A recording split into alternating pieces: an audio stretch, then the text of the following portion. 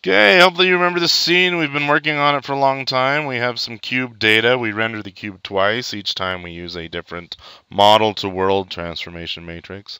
For one of the renders, we combine this translate with this rotate using matrix multiplication. And that gives us this render on the left. And then we combined another translate with another rotate using matrix multiplication. That gives us this cube on the right. That's called instancing, and we've examined that in great detail. In order to get both of the cubes to render, we have to also slam both of them with a projection matrix, which puts them into projected space. We've talked about that in previous videos. We've also talked about this perspective function and how we can give the field of view, the aspect ratio, the near plane, the far plane. We've seen how all of these affect the projection matrix. So just keep in mind that these right here are the model to world transformation matrices for both of the cubes. They transform the cube into the world, and then we take the world and we simply project it. If you can recall, however, with my tool back here, there's this matrix I've been ignoring,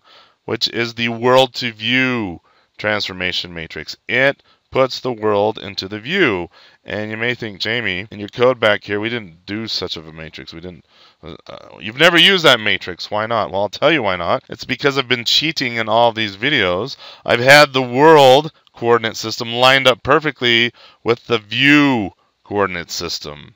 All right, let me actually get my red out here. This is positive x, positive z in the world coordinate space. And it just so happens to be positive x, okay, positive x and positive z in the camera's coordinate space. I have both coordinate systems perfectly lined up. But as you saw in the last video, I can certainly change my lookAt point, and we see the red grid, which is the world's coordinate system, rotate around the view's coordinate system because I'm changing the lookAt point for my camera. And 99% of the time, that's what we do. We have to take the entire world and move it around the camera. We have to have a world to view transformation matrix. I've been ignoring it all the time because it's irrelevant for all the other discussions we've had up to this point. But I'm kind of tired of having our camera stuck to this view. I want to make a camera that can fly around. Now, I'll tell you the truth. I do have a camera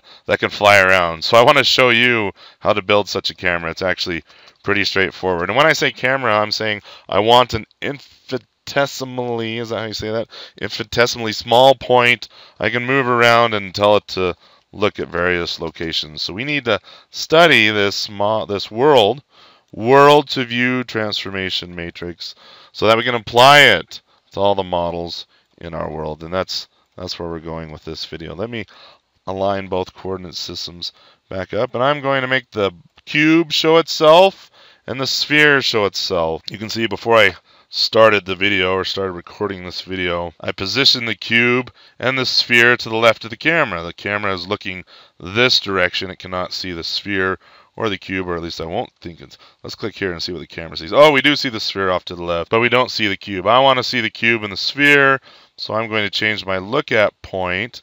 This lookAt point. I don't want to look at negative 1.5 in the world on the z-axis. Right now we're saying camera, look at negative 1.5 of the z-axis. I want to look at negative 1.5 on the x-axis. We did this in previous video.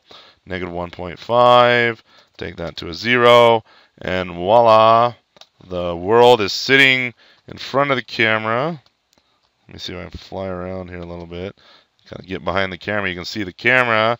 Depending on the field of view, the camera can see this much of the world now. And you can almost think of this matrix as another model matrix. If it helps, we hit the sphere with this matrix, and we hit the cube with this matrix. We hit all of the geometries we render with this matrix after hitting them with their individual model to world transformation matrix. And that's what rotates them around. In fact, I know I keep giving a plug for the Game Engine Programming playlist, but in that playlist I show you how to do rotations using matrices, and there's a 0 here, There's a 0 here. There's a 1 here. There's a -1 here. Cosine of 90 degrees is 0. Cosine of 90 degrees is 0. Sine of 90 degrees is 1. And this is negative sine of 90 degrees, so that's a -1. Anyway, go watch those videos if you want to understand what all these numbers are doing inside of our matrix. I'm going to come down here, and I actually want to see the world as the camera sees it. You can see my aspect ratio. Might be a little bit off, but you get the idea. The camera can see the cube on the left and the sphere on the right. Generally, when we make our own cameras to fly around, in fact, this is exactly what we're going to do when I show you how to when I teach you to do a fly around camera, which is where I'm headed with this. When we make these cameras, we simply say, well, where is our camera and what direction we want to look at? And what direction do we want to look? Okay, but the actual function we use to build this matrix is slightly more complicated. We say, what is our eye position in the world? What point in the world do we want to look at? And what is our up vector? Let me actually show you this in code. If I come in here and I'm going to say GLM look at and open it up, you see what's the eye position? What's the infinitesimally small point that the eye needs to be at? What do you want the eye to look at? This is the look at point. And then what do you want to be up? Do you want your cameras up to be what we're used to every day, having our heads vertical, that sort of thing? Let's go back to the tool and actually examine this. And I'll fly back around over here. Right now I said the look at point, what I want to look at is -1.5 on the x. So this is positive x of the world now, positive z of the world now. So -1.5 of the x would be right here. And generally, when we make our own camera, we'll say, put our camera here and have it look that direction. Or maybe we want to look at the back side of the sphere here. So put our camera here and look that direction. But that's not how this function works. This function is saying, hey, what point do you want to look at? So I'll show you how to adapt to that. But right now we're looking at -1.5. Maybe I want my camera to be fixed to where this cube is. Right now the cube is sitting in world coordinates, -3.5, 2.5. So let's put our look at point a little bit further out. Nothing's changing in the view because we were looking at -1.5. Now we're looking at -3.5. But then I want to look at the cube center here. I want to fix my eye on the cube. So in world coordinates, the center of the cube is at 2.5. Hey, let's look at 2.5. And now the cube is sitting right in front of the camera. I can say, fix the eye position to the camera, and there's our cube. Maybe I want to look at the sphere. Well, the sphere, instead of sitting at the positive 2.5 on the z, is sitting at -2.5 on the z. So I can easily slide this around, and you see the entire world moves around the camera. At this point of view, though, it looks like I'm turning the camera. Turn the camera, turn the camera, turn the camera, turn the camera. But we know better. We know better. What we're doing instead is turning the world. Okay, turn the world. Camera's looking at the cube. Camera looks at the sphere.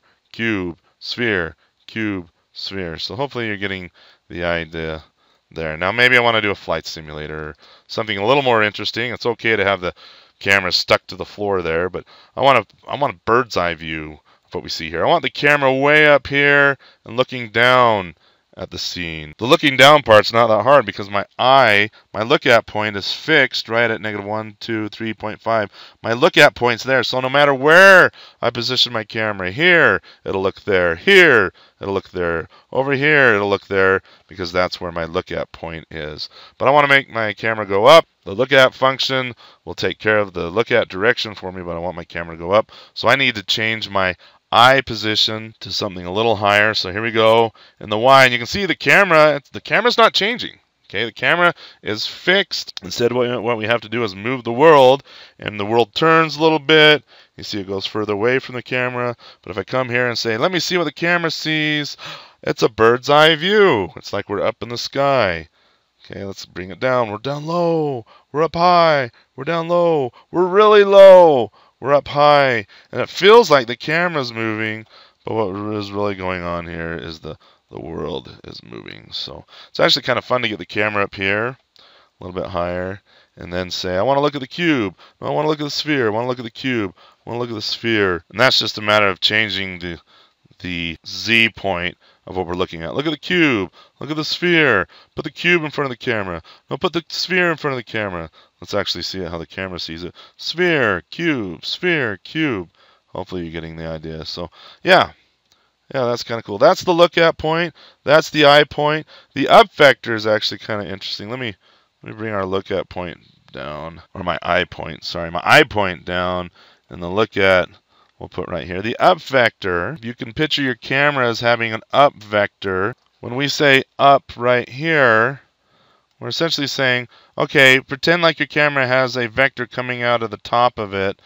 What do you want me to align that vector to? Right now we just said point that vector straight up in the Y direction. But I could certainly tweak this. Maybe we don't want to be vertical. Maybe we want to be horizontal, like we're laying on a couch, or maybe we got knocked over in our favorite first-person shooter. We're dead on the ground, so we need to see the world at a sideways view. So I can actually come in here and mess with that up vector and say, let's push the up vector this direction, or no, this direction. This direction, back and forth, and that's going to make the world go back and forth. In fact, let's see how the camera sees it. It's almost like we're on a boat, and the boat is rocking. But I'm just changing the up vector, and the matrix right here is aligning that vector that's coming straight out of the top of the camera with the up vector. Generally, we just point it straight up, but we can certainly do stuff like this. And I'm actually going to do a little video talking about the up vector in more detail in about 3 or 4 videos. But at first, we need to build a camera. And I want to build a camera. I want to show you how to build a camera so you can fly around your scenes like I fly around my scenes, and we're not stuck to this view right here. I mean, it's kind of cool we got this to work, but I actually want to make a camera that I can fly around the world like this. It's pretty straightforward. All we have to do is pick a point for our eye position, and then we just need to change what the camera is looking at. And I'll show you how to build that over the course of the next few videos.